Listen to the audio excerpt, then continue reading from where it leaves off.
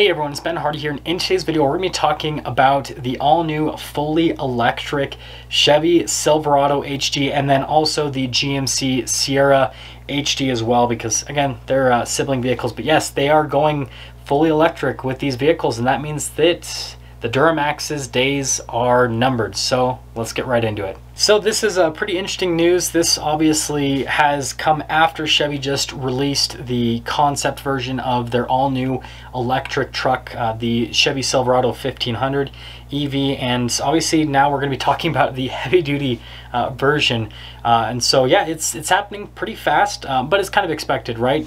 We already saw the Silverado EV, and soon we'll see the GMC Sierra version of that, you know, the 1500 series, and it'll be quite some time until we'll see the heavy duty, but we'll kind of get into that in today's video. But yeah, Chevy's basically, and you know, GM in general is just making this push to do fully electric trucks across the lineup, including the HDs.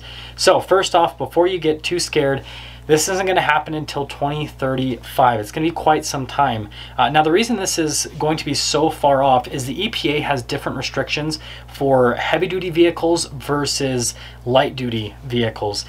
So for the light-duty vehicles, and that includes the majority of cars that are sold to the public, they have to have crazy fuel economy ratings by like 2026, whereas with the heavy-duty vehicles, that doesn't come until later on. It's like 2040 or something like that, and that'll kind of apply to this video.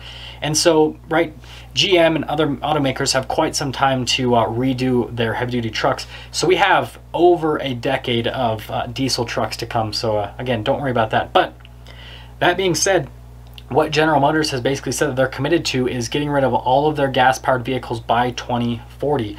So by 2040, they no longer want to sell any sort of combustion-powered vehicles. And there's a few other automakers that have basically, you know, aligned with GM, and they've all promised the same thing.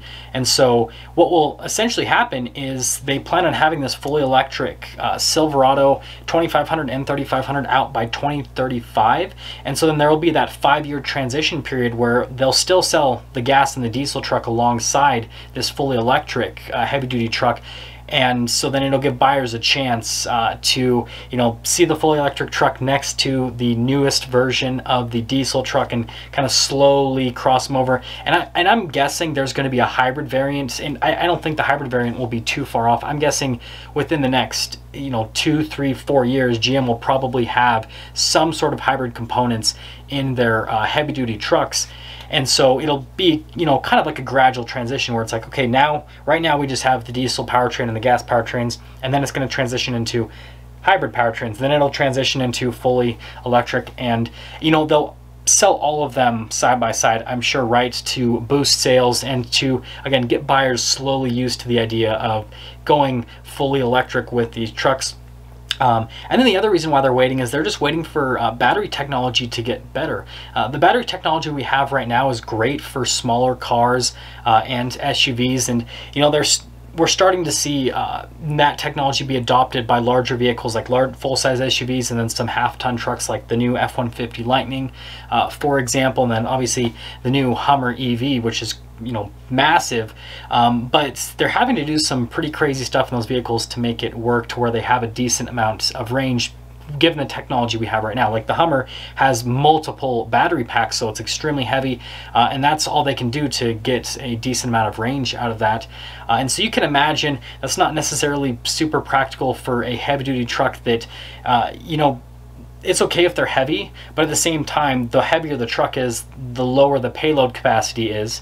And so if it has lower payload capacity, then it's not as practical from a towing perspective and from a hauling perspective.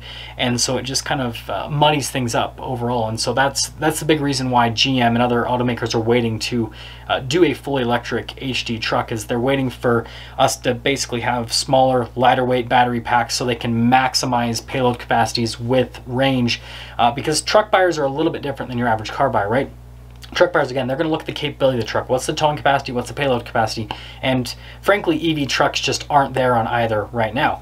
And then aside from that, they're also going to be looking at what is the range towing, not just driving around, because that's really important for people that are towing, right? If you're, you know, hauling a load across the country or even across the state or whatever, right? You don't want to have to stop all the time, and especially with an electric vehicle where you have to charge it, you don't want to have to be stopping every 100, 200 miles to charge it up, right? With diesel trucks right now, even when towing, again, depending on circumstance and all that, you can still get several hundred miles of range out of them, depending on the truck, depending on the fuel tank size.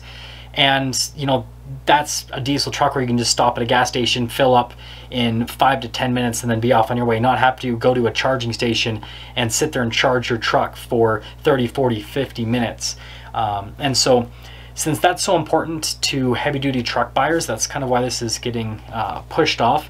But again, what this ultimately means is there will no longer be diesel trucks in the next couple of decades. And so it's a pretty interesting transition overall. And the thing that I think will be telling is what we see in the near future with battery technology, with how that improves, and everything alongside that. But I don't want this video to go on for too long, so I want you guys to let me know what you think about GM and other automakers transitioning their heavy-duty trucks into fully electric trucks, and even, you know, hybrid trucks, if that's something that you're open to if you currently own a diesel truck. And the timeline that we have, right? Is this time frame reasonable, or would you like it to be a little bit longer? If you're stopping for the first time, please subscribe, and I'll see all of you in that next video.